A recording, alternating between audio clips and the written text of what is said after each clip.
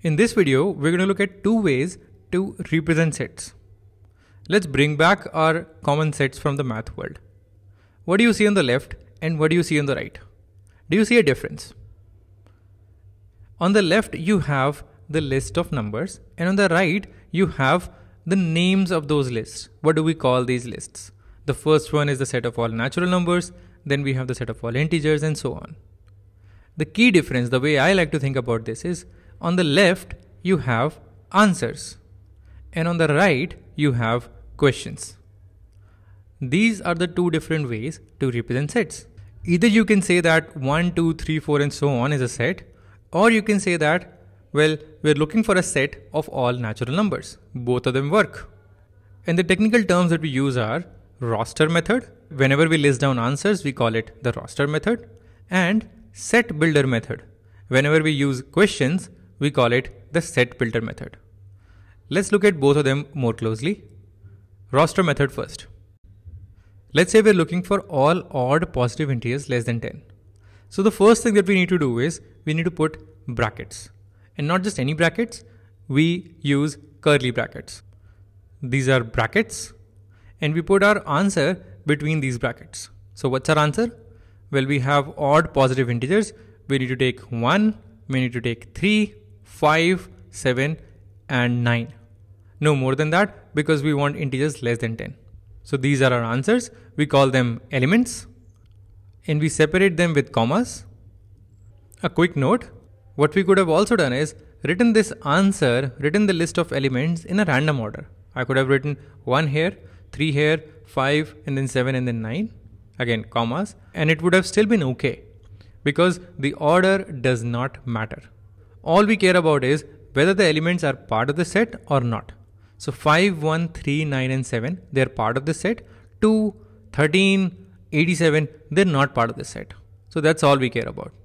Also, we don't generally repeat the elements. Making it clear that an element is part of the set once is enough. We don't have to keep repeating it. Let's do some practice. Let's say we want to write the set of vowels in the English alphabet. How do we do that?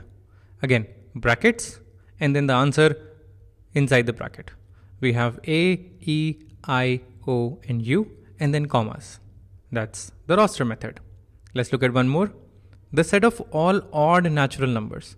Again, brackets, and then the odd natural numbers, which are 1, 3, 5, and so on. These dots, these 3 dots, they mean that the list never ends. Alright, letters of the word school. How do we write that? Well, again, brackets, and then the letters are S, C, O, and we only need one O because we don't repeat the elements. When we have said that O is part of the set, we don't have to say it again. And then H, and then L. And also the order does not matter, so you can have O first, or you can have H first, or you can even have L first. Okay, commas.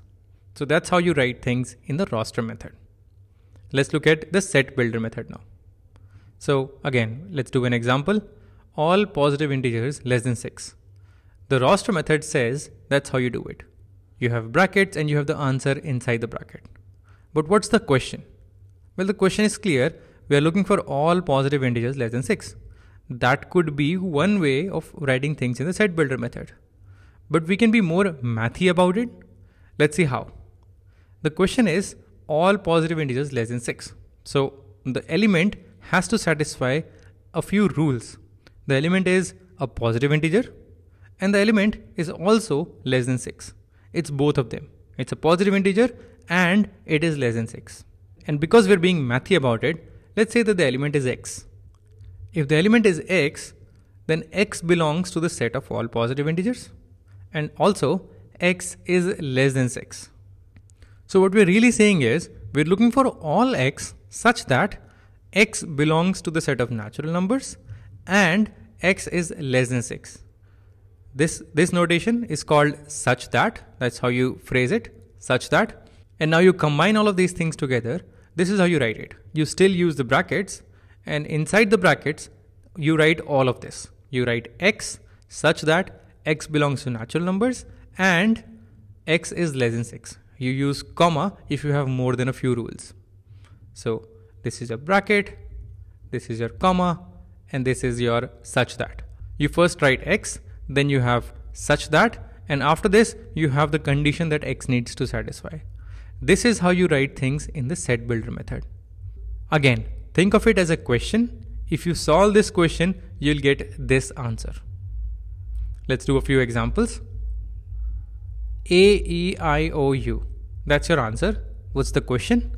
Well, the question is, you're looking for all y's, and you can use any variable here, but you're looking for all y's such that y is a vowel of the English alphabet.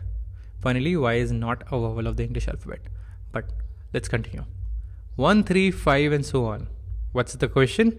Well, the question is, we're looking for all z where z is an odd natural number. And if you want to be more mathy about it, you can say that we're looking for all z such that z is equal to 2n minus 1. That's one way to write odd numbers. 2n for even numbers and 2n minus 1 or plus 1 for odd numbers. Z equals to 2n minus 1 and n belongs to natural numbers. If this is your question, you'll get this as an answer. And you can try it.